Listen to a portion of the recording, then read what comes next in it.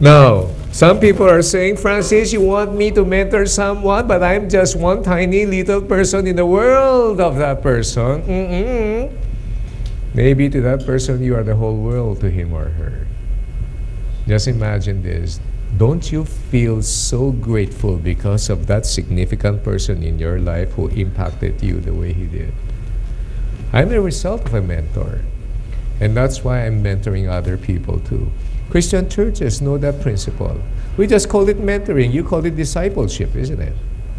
That's the key. It's so important. If only Filipinos will know this is so important that we have to reach out and mentor other people, we would be a better nation so that we will be less selfish. Diba? Mentoring. All successful people, whether in business or in profession, are in agreement that skills and breaks and opportunities can propel you to the top, but only integrity can keep you there.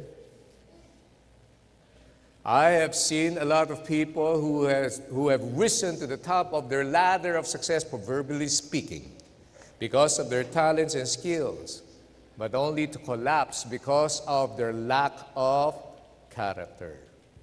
Sabi kong kilalang ganon. People would naturally gravitate to leaders who exhibit a high sense of integrity.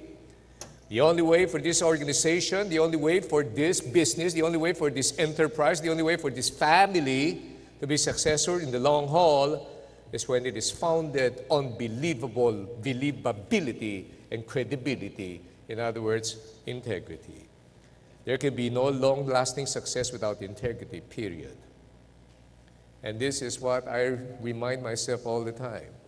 My children and my people in the workplace, they behave the same way. They may not believe 100% I say, but they certainly believe 100% they see me do. Talk matches what? Walk. Life matches lips. They got to be consistent. Process and channel the procedure of going through the whole thing so that you enhance your moments of rewards and pleasure.